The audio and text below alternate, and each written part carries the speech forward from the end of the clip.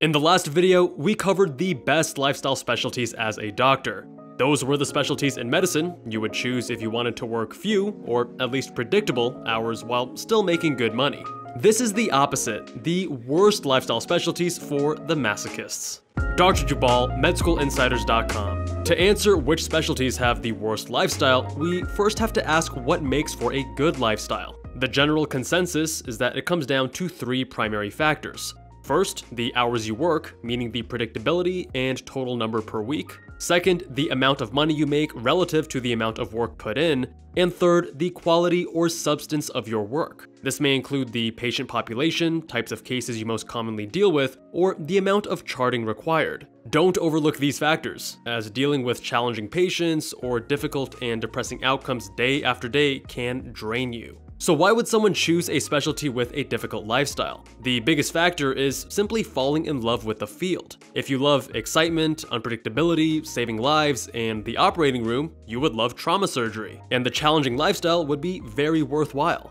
Another theory I've heard thrown around is that those who choose more challenging lifestyle specialties are workaholics at heart, and may prefer a challenging and demanding work-life balance. They'll even brag about how bad their schedule is. Workaholism is a common coping mechanism, as it's easier to ignore one's inner demons when you're working and don't have time to think about them. The relative appeal of a specialty's lifestyle is also highly subjective. Most would say dermatologists have a better lifestyle than trauma surgeons, but some would disagree. Neurosurgeons have some of the most challenging hours in the hospital, but they also have the highest compensation, which is why we joke that they make the most money but have no time to spend any of it. With that being said, know that this isn't a list of absolute truths, but rather a subjective list of stereotypes for which there are many exceptions. Let's have fun with this list and not take things too seriously. And remember, there are always exceptions to any generalization. If you want a challenging lifestyle, you should check out general surgery. The running joke amongst medical students is that you go into general surgery if you're either a masochist or couldn't get into any more desirable surgical specialty. This is obviously not the case, and general surgery is a fantastic field with lots to love. But the reason medical students joke about this is fourfold. First, general surgeons work very challenging, unpredictable, and often long hours. Second, they're often dealing with pathologies and body parts that some would consider less appealing compared to other surgical specialties, like the intestines and its associated smells and fluids. Third, they make less money than other surgical specialists. And fourth, it's the least competitive surgical specialty to match into for residency.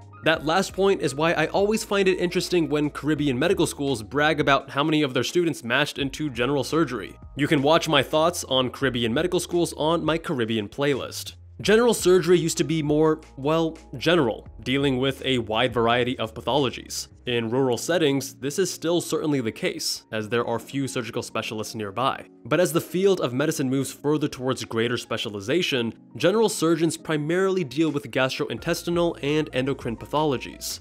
If you want to work on the heart, you'll need to specialize as a cardiothoracic surgeon. To work on bones, orthopedic surgery. For complex soft tissue reconstruction or aesthetics, plastic surgery, and so on. But general surgery remains the default path for the medical student pursuing surgery, but who isn't quite sure what kind of surgery to pursue. After general surgery, you have a wide variety of options for fellowship. For example, after general surgery residency, you could pursue specialized cardiothoracic or plastic surgery training, but note that this will require a few more years of training versus matching into a dedicated CT or plastics residency immediately after medical school. With the general surgery tract, the main drawback is the increased length of training. The main benefits are that you have more time to make a decision prior to committing to a subspecialization, and it's also a far less competitive path. In fact, many CT or plastic surgery applicants, when applying to residency, will apply to general surgery residency as a backup just in case they don't match. If you're enjoying the video so far, let me know by hitting the thumbs up. And if you think I've gone off my rocker, hit that thumbs down button. Next up is primary care. That's right, primary care has one of the worst lifestyles, and you're probably scratching your head in disbelief.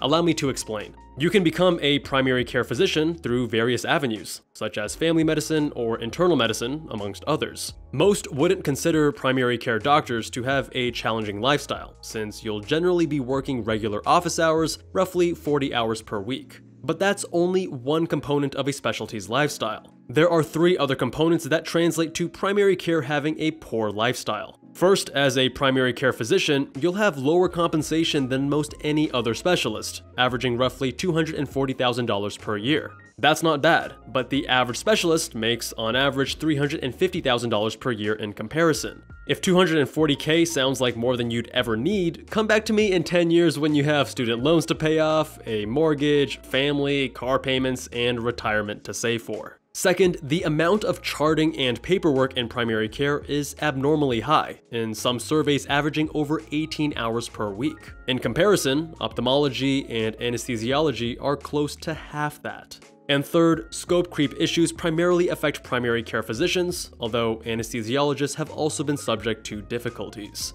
My mentor in medical school, who was an internal medicine primary care physician, advised me and his other students that while medicine is a fantastic profession, he finds the changes in primary care quite disconcerting. He pointed to these three issues of reductions in reimbursement, increases in charting, and mid-level scope creep as primary concerns. OB-GYN is an often misunderstood field, and most in medicine would warn you about its terrible lifestyle implications. Some obstetricians and gynecologists have extremely challenging lifestyles, and it doesn't help that their residencies have a reputation of being more malignant than average. It's often a dreaded rotation by many third-year medical students. But as an attending, your lifestyle will be highly variable depending on your practice type. It used to be the case that obstetrics was extremely challenging since babies don't care about your sleep schedule and you would have to rush to labor and delivery on a moment's notice. But in recent years, OB has moved more towards the shift work model, a welcome change in most people's eyes. Gynecologists, on the other hand, could have a great lifestyle if they wanted to focus on primarily a clinic-based practice. Certain gynecologic fellowships also offer a more procedural or surgical focus with relatively few emergencies. You can learn more about the field in our So You Want to Be an OB-GYN video. It's no surprise that surgical specialties have challenging lifestyles, but not all surgical specialties are created equal. Trauma surgery gets a bad rap since traumas are unpredictable and can come in at any moment, seemingly at the most inopportune hours of the night. Many trauma surgeons have shift work schedules, particularly at larger and more established institutions. It's not like you're relaxing on your day off and you suddenly get called in. You're either on or off service, but still the hours can be long and challenging.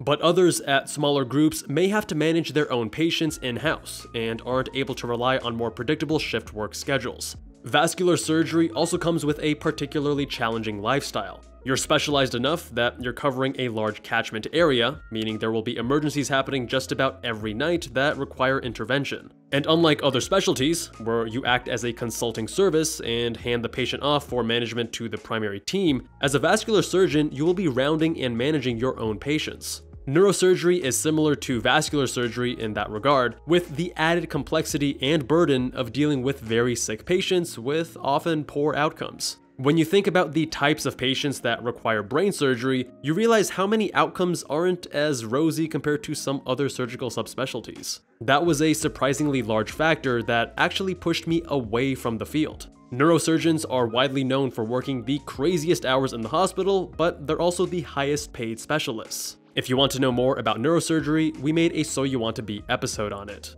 There are certainly exceptions to all these trends. The ceiling for any given specialty is limitless, meaning you could always work more hours. Many of my friends and colleagues from medical school are now attending physicians, even in supposedly great lifestyle specialties. But because they're young, hungry, and want to set up a strong foundation for their future professional and financial lives, they're willing to grind extra hard for a year or two before dialing their hours back. Your practice type will also influence your lifestyle. In the early years, those who enter private practice will be working much harder than those who are employed by a larger community or academic group. After all, they need to slowly generate a patient census, be hardworking to get referrals from other physicians, and worry about all the aspects that go into running a successful business. While private practice may be more common in something like plastic surgery, being employed is the norm, and straight out of residency, you'll be working more reasonable hours this way. Shift work is another arrangement that is more common in something like emergency medicine. With shift work, it's easier to dial your hours down or up, depending on your desired work-life balance. With surgery, shift work is less common, and you'll often have to stay late if there are intraoperative complications. It's very rare for surgeons to work fewer than 60 hours until later on in their career. Although within surgery, there are some that are more conducive to clinic, allowing for reduced weekly commitments, like urology. If you want to learn more, we covered this in So You Want to Be a Urologist. Lifestyle should not be your primary consideration when choosing a specialty, but it is important. In fact, I would say most in their early to mid-20s underestimate its importance. Let me know with a comment below which specialty I missed. Or perhaps you're outraged and so offended that I listed your specialty in this video. Regardless, I would love to hear from you with a comment down below. If you enjoyed this video, check out the best lifestyle specialties or the highest paid doctor specialties. Much love, and I'll see you guys there.